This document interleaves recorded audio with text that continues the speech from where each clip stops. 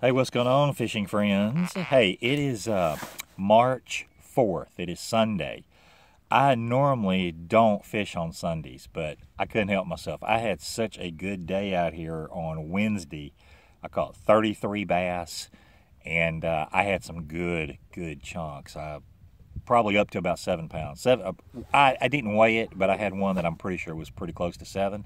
I had one that was probably around that 6-pound range, and the majority of them were between 3 and 5 pounds. I caught several 5-pounders. They're just full of eggs and they're fat and they're weighing more. Phenomenal day. But I had a friend make a comment to me. He thanked me, by the way. I appreciate that.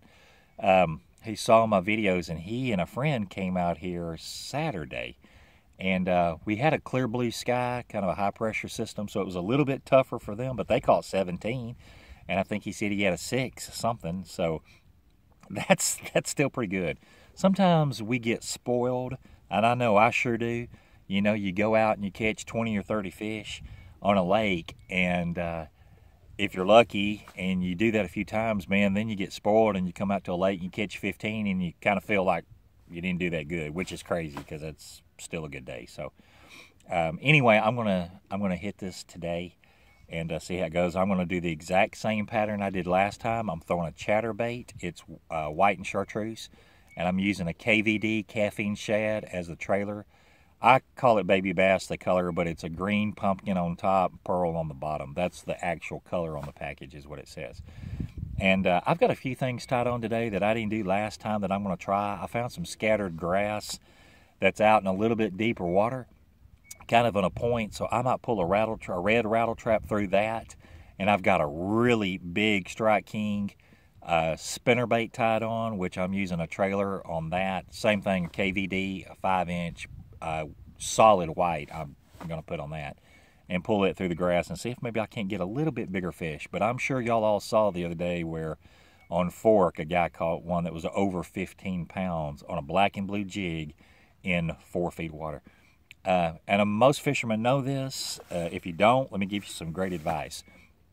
When you're wondering if the fish have moved up yet, when you're in East Texas and you see that the dogwood trees are blooming out, you know the fish are up shallow. The moment those trees bloom out, the fish are shallow. So that's a good indication if you want to know if fish are moved up shallow yet. Just look at the trees. Kind of the same thing if you're driving down the road and all the cows are laying down, more than likely the fishing's not going to be that great.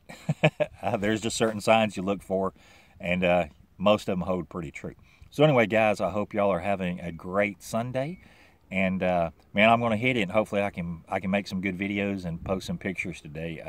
I seriously doubt I'm going to have a 33 fish day today, but you know, if I catch 10 to 15, I'll be really happy. So, all right, guys, appreciate you watching my videos. If you would, please tell your friends. This is East Texas Fisherman with Steve Porterfield, and just trying to grow my channel, so I'd greatly appreciate it. Thank you, and God bless. All right, March 4th, I'm out on Lake Gilmer. Here's my first fish. This is number 1, going back in the lake. I'm going to count them down today, see how many I can get. See you later. That makes number 1. All right. This makes number 2, and I've missed 3 so far. So I've caught 2 and missed 3. Going back in the lake.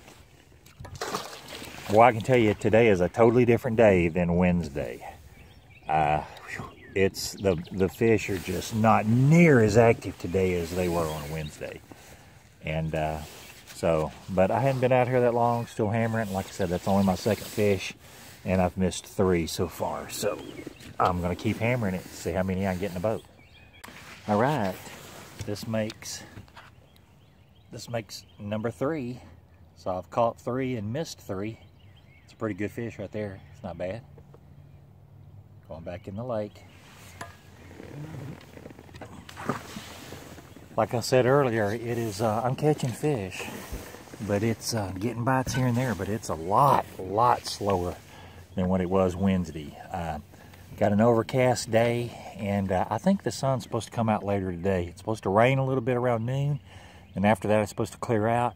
So we'll see if the fishing picks up any. I'm still catching them on a chatterbait, but I'm coming up to some lily pads, so I think I'm fixing to throw a black lizard and spray it real well with garlic and see if that puts them in the boat. Hey, I want to thank AFCO. I want to thank Jesus for another day on the water. All right, here we go. Number 4. Pretty good little bass, pretty fat. Going back in the lake.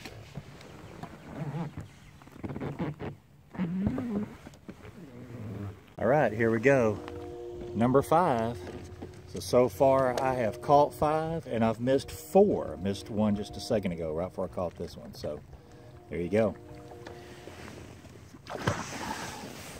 Like I said earlier, still way slower than it was Thursday, but I'm catching fish, so I'm not complaining. But it is just crazy how just, you know, 2-3 days, what a difference it makes. So anyway, like I said, I'm doing the exact same thing that I've been doing, just throwing a chatterbait and working it down the bank shallow, and still getting bites, but like I said, just a lot slower than it's been. All right, here we go. It's a small one, but you know what? That makes number 6. Going back in the lake. See you later, buddy. Go back and grow up. All right, number 6. I'm still working on it. All right, just put number 7 in the boat. There's number 7. Again, fat little fish. Going back in the lake. See you later. All right, number 7. All right, so I'm at 7-4. I've caught 7 and I've missed 4 so far. So as long as I catch more than I miss, that's pretty good. So I'm not for sure what time it is. I think it's about 11 or 12, something like that. So anyway, I'm gonna keep at it. All right, this makes number 8. I'm up to 8 fish so far, and it's about noon. So not too bad, not too bad. Back in the lake. All right, this makes number 9. Going back in the lake. See you later, buddy. I'll see you in a few years. What is that on the side of it? I don't know what that is. All right. All right. All right, well, that's 9. Starting to rain just a little bit, so maybe the little change in weather here will get them going a little better than what they've been doing. All right, guys, this little dink makes number 10. I'm up to 10. Going back in the lake. See you later. Come again. All right, guys, this makes number 11. I think this is the smallest one I've caught so far. Number 10 was pretty small, but this one's, I think, just a hair smaller. But anyway, going back in the lake, take a drink, say goodbye. All right, that makes number 11. Sun just came out, it quit raining, and I've gone for quite a while without a bite. I think it's about 2 o'clock right now. So anyway, I'm probably going to give it another 2 or 3 hours, and then I'm headed home for the day. All right, guys. This makes number 12. So far, I've caught 12 and I've missed 5. Going back in the lake. See you later. So, you know, a lot slower than the other day. Still catching fish. And I've probably said that about 50 times now, but, you know, that's what I do. I repeat myself over and over. All right. I just got into the teens. This makes number 13. Bass number 13. Going back in the lake. See you later, alligator. Ooh, and I missed one more. So I think that makes 6. I'll have to go back and look, but I think that's 6 that I have missed. So anyway, number 13.